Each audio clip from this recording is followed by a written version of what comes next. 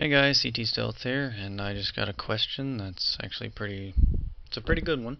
Um, Based off my how to rig a garage door in Maya, I was asked about the motion path and how to make it be able to cycle. And what ATVPro here, aka Alfonso, he was asking how I could make it cycle and what would be the best approach and how to do that. So this is a video response to that, and what I have here is I actually have his Maya file, and I just want to be sure, but I've created one that already cycles based on this controller. So what I'm going to do here, and he'll notice that he's missing some few threads here. I've hidden them to make it easier to see. And another thing you had some bones as well as stuff in this hypershade. So if I select these hypershade windows, I'm not exactly sure what you were going to do with all this. These are rigid bodies. Typically rigid bodies are used for dynamics such as particles, explosions, and contact on contact meshes forming collisions. So I'm not exactly sure what he was going to do with that. Probably something, if I had to guess, would be something with deformations. However, it prevented me from actually creating this to rotate properly because of the way it was set up. So I'm not exactly sure what you're going to do with that. So if you're going to do something with it, you can edit it to your liking after you do this. So anyway, first of all, as you can see, I do have one that is cycling. Your curve isn't showing up here. I want to guess it's connected, but I'm not sure. It might be a UI error. I get that a lot. So if it is in fact connected, which it looks like it is because it goes past it, then it should be okay. So first of all, make sure the path is continuous. And secondly, I've got this extra thread. I've broken the connections so it doesn't have any of your hyper shaded stuff. It doesn't have any of this. I just deleted the rigid body, got rid of it. And don't know what you're going to do with that. But so first I'm going to assign it to the motion path, which is right here. Animate motion path, attach to motion path, and it kind of comes off wonky. So first thing I'm going to do is I'm going to fix that. I'm going to go to the motion path, world up type vector, and I'm going to make this 0 and see how the actual influences are occurring. And okay, so I got it flat. Now I need to twist it. So I think it's the side twist by 90. Nope, not that one. Is it this one? Yes. Okay. So now that I have that, I'm going to go to the channel box and go down to the motion path and the U value. I'm going to break the connections so it's no longer keyframed, because essentially all that is just a keyframe.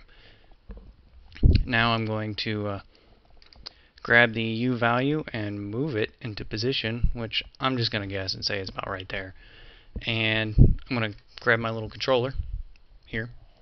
I'm going to select them two, go to the set driven key. It's under animate, set driven key.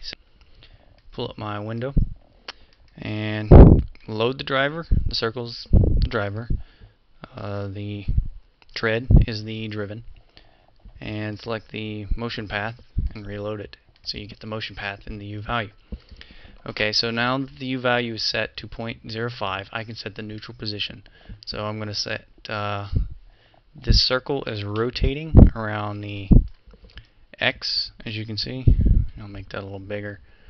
So as you can see, if I rotate it this way, that's the rotate X. So rotate X and UV value, and I'm going to key. Then what I'm going to do is I'm going to take this and I'm going to go to the max position value, which let's see, I want it to be let's just make it like roughly right there. Okay, so that's 0.99, and I'm going to key that. Alright, what I'm going to get is I'm actually going to get did that not key? I don't think that keyed.